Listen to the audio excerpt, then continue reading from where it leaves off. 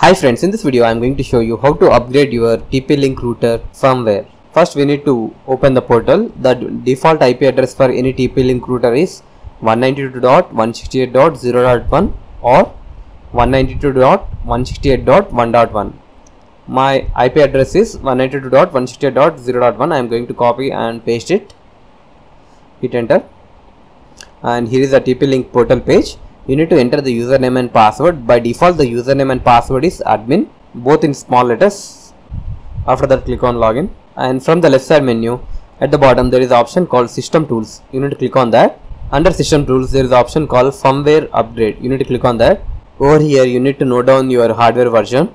Version is V11. It may be V10, V12, V13. My hardware version is V11. Now we should go to the Tplink website. It is a Tplink website. And from the menu there is an option called support. Click on that and click on download center. Under download center there is an option to choose the Tplink product. I am going to select Wi-Fi routers. Click on go and select your Wi-Fi router model.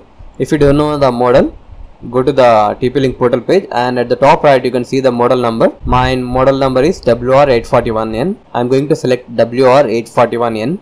Here you need to choose the hardware version. As I said previously, my hardware version is V11.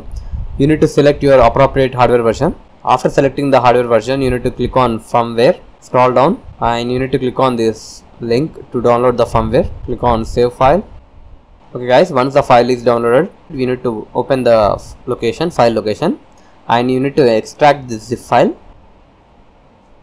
and open the folder. Over there you can see that a file named .bin, and you need to upload this file to the Tplink portal to upgrade the firmware. Go to the Tplink portal and you need to click on browse and select the folder and select the file, bin file, and click on open, and you need to click on upgrade. Okay, this upgrade process takes some time and the device will start automatically when the upgrade is complete, and you will be logged out of the portal once the upgrade is done.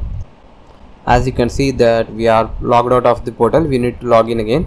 That's it guys, this is a way to upgrade the firmware of Tplink wireless router. Hope you like this video. Please subscribe to our channel. Thank you.